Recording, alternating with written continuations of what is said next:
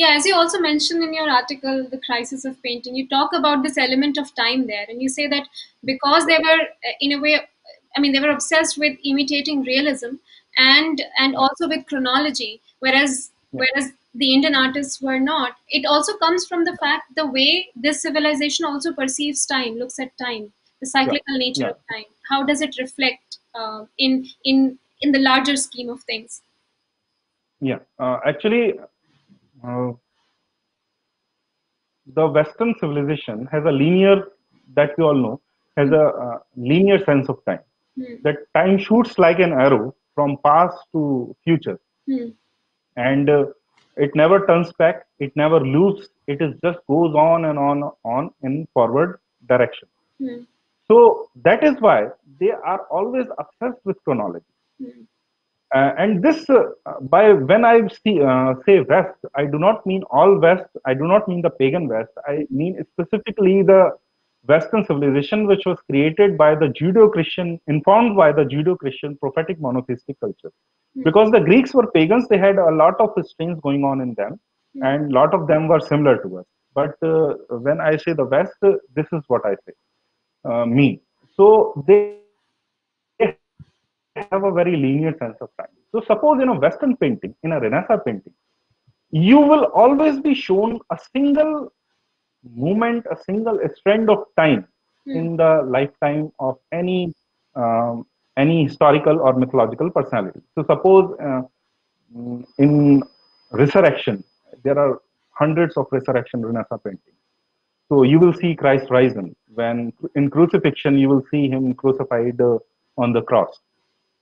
And in various such paintings, whether portraits or whether other paintings, you will see one strand of time. It will just be like somebody had put a camera Hmm. and captured a moment of time, which is the definition of photography. There is no element of time in photography, while in videography there is an element of time. Uh, there is an arrow, but there is an element of time. In photography, there is no element of time. So in Western painting, there is no element of time. However, in Indian painting, in various Pahadi paintings, in various Rajasthani paintings, what you will find is that there is a very famous Rajasthani painting. I can give later the particular painting. Hmm. There is a scene where Nal Damayanti episode is being told. Hmm. So Nal has been given a boon by the gods of becoming invisible to visit Damayanti without getting detected by anyone else in her palace. So the artist, with great technical expertise too, he shows Null in almost just the outline. He is shown as invisible because how to show the invisible? Hmm. So just a very slight outline, Null enters, but that's not the only scene that is going on. At the same time, you can see that Null is also inside in a bedroom with Damayanti. What happened before Null entered are also seen in depicted in various frames all across the painting. Hmm. So there are actually not just one strand of time, but the entire story. Hmm. Various moments of time are depicted inside a single painting, something which is unprecedented in the Western tradition.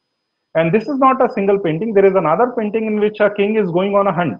Hmm. So at first it looks like there are 13 lions, Hmm. 13 tigers.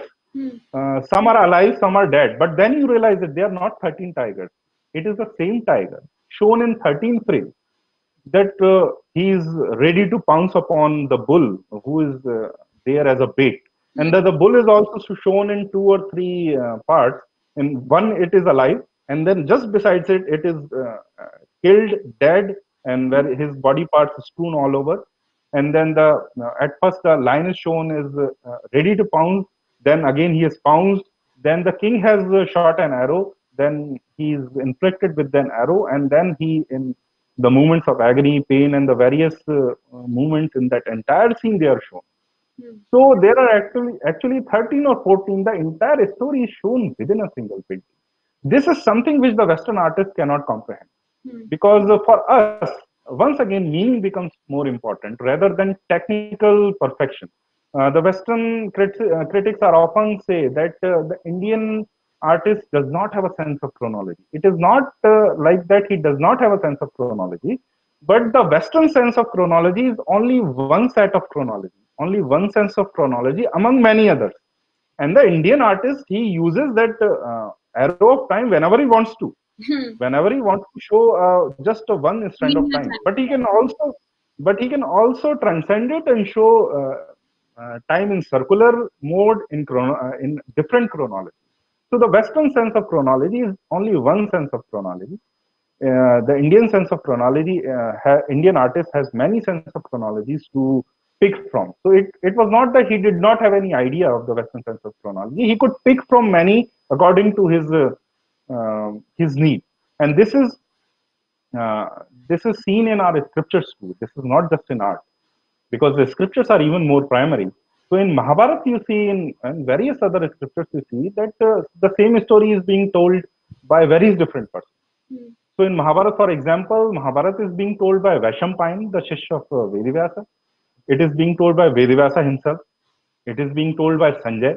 Hmm. And at no point of time the reader or the audience is confused that who is telling the story, or how can Sanjay also tell it if Vedvyas also told it, or Vaishampayan also told it. It is everyone is telling. There is that beautiful scene where Vaishampayan is there, Naimisharanya, and the sages are sitting and they are asking what happened, oh great sage, what happened in the uh, yajna of Janmeja. And then the Mahabharata is also told while the uh, yajna is going on. Yes. So while they take breaks, the story is also told there, but then it is also told there where in Naimisharanya, when the sages come once again to Vedvyasa and Vaishampayan, and then they also take place when Vaishampayan and Vedvyasa go to King Janmejay after the yajna has concluded. So three timelines are going on at the same time, and nobody frets it. Nobody is worried about what about chronology, what about time. Oh, what a mess! What Vedvyasa did not have a sense of chronology. Like a Western critic would say this, that Vedvyasa did not have a sense of chronology. That he became confused while writing such a big epic, and over the point of time he forgot that. Who was telling the story, or sometimes Sanjay would tell it, or sometime others would tell. So my take is that our civilization had a different sense of time, and we should keep that in mind while reviewing or critiquing art. Art. Oh, this is fascinating. So, can this sense of beautiful, can it be cultivated? Can people be trained in it, or is it something that is just there? Uh, it can be cultivated if you already have it. Hmm. It can be nourished if you already have it. But if it is missing, Hmm. it cannot be born. Hmm. Then you have to take another life. You be born again. Actually, you say Hindu a Hindu sees life in many life perspectives. So it is not he doesn't care about whether to achieve this in one life. So he thinks about life always. A very traditional Hindu always thinks about life in many lifetimes. So Yeah. you can cultivate it, you can nourish it to greater. Of course, we have the concept of cultivated pleasures. Hmm. So just like eating something is not a cultivated pleasure, Hmm. or the most physical pleasures are not cultivated pleasures because you can just go and have them.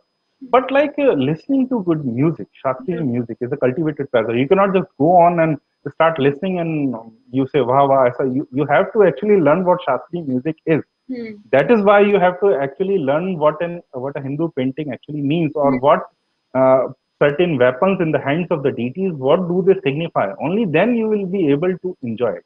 Enjoy. This is called cultivated art. So there is a lot of stress on education in Indic thought, but it's not universal. Hmm. Not everyone can be taught about it. Hmm. Not everyone can be taught about the same thing. Hmm. The most basic thing about Indian civilization is that we are built on. I just today wrote about it. Hmm. We are built on multiple values. Hmm.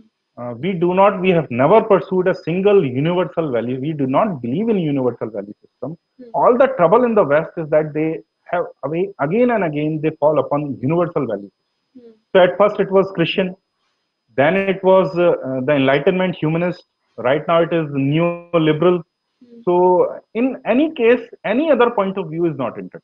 Hmm. So we do not believe in this. So we cultivate, you can say, skills and crafts Hmm. according to their inclination, aptitudes, and we have to differentiate here between art and craft.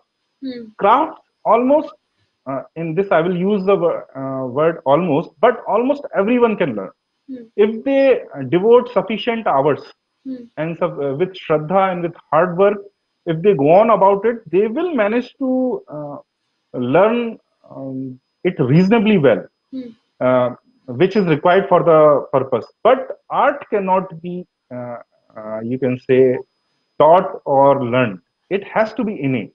Hmm. And right now, the tragedy of modern education is that in universities they are all the time teaching arts but not crafts. Yeah, I was actually So, so, going to come to so that question.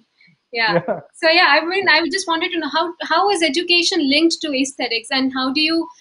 I mean, you can complete that point, but just to yeah, sort of the context of it is, how do you see the new education policy in this context, and also what constitutes a good format for education then?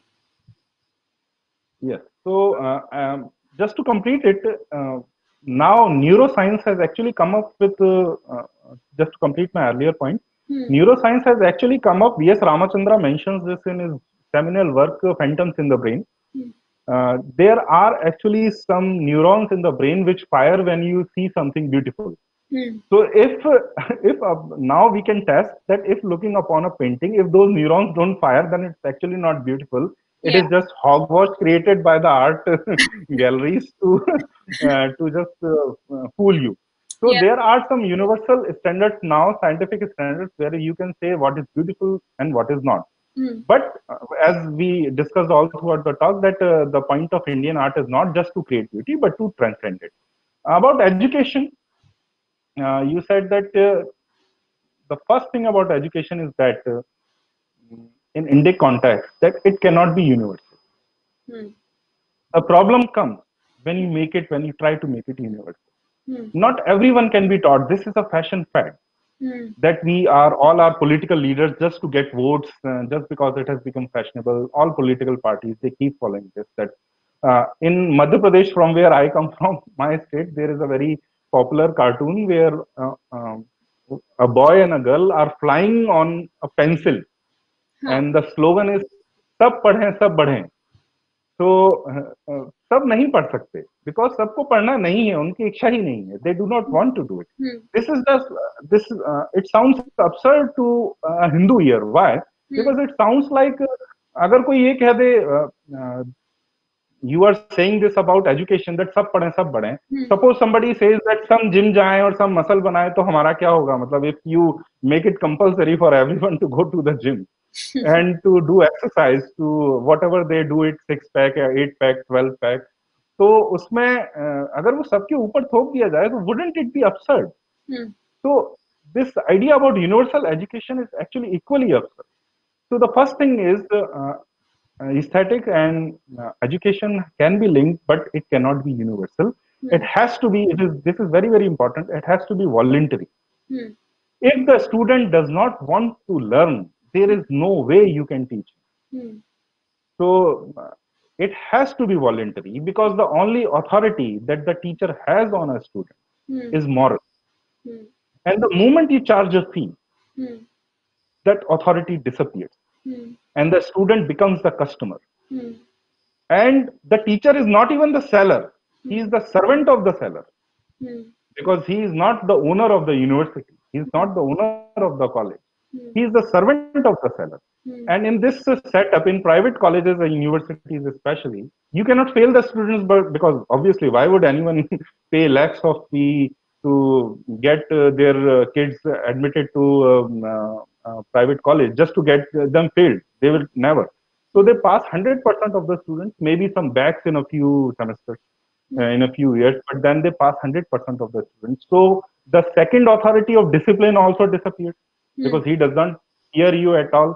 Because if he does not want to learn, then he doesn't respect you. Hmm. If he has no fear of getting failed, then he doesn't fear you. And you remove these two things from education. then what remains there? You have just created a mob of 60, 70 unruly students. The only thing in their minds is food and sex. And you are trying to impart them all the esoteric concepts in science, technology, religion, whatever you want to. And it is it is a depressing thing. Yeah. So if you want to bring aesthetics into education, it cannot be universal. It has to be voluntary. I have learned from great teachers. None of those I met inside university or college. I have learned from my guru almost everything that I know. I did not meet him in a university. And those people, those friends who come to me, those young, because now I am about to touch 40, so I can also say that the new generation which has come. So the kids of 16, 17 years old, when they come to me and sir, what to read, what book to read on this subject, what book to read on Christianity or art or aesthetics. So I guide them. If they read, they come again to me. Then they have some questions, and they learn so fast. And this is because they actually want to learn. But if you do not want to learn, just like I said, you cannot create the desire to learn inside anyone. If the desire is there, all the crafts can be learned, it can be cultivated to any end. But if the desire is not there, it's a torture for the learner and the teacher to do it. The teaching and learning will not happen. About NEP 2020, I have not read the document completely, just certain strands of it. So it would not be very good for me to comment upon it. So from that, I'll excuse myself. Pankaj, thank you so much. This was really enriching and a lot of takeaways. Most importantly, the fact that this movement from bhog to yog, you see all the colors of life through art, but its ultimate goal is the pursuit of truth, that ultimate truth. Thank you so much for your time. It was a pleasure talking to you. Thank you. Thank you.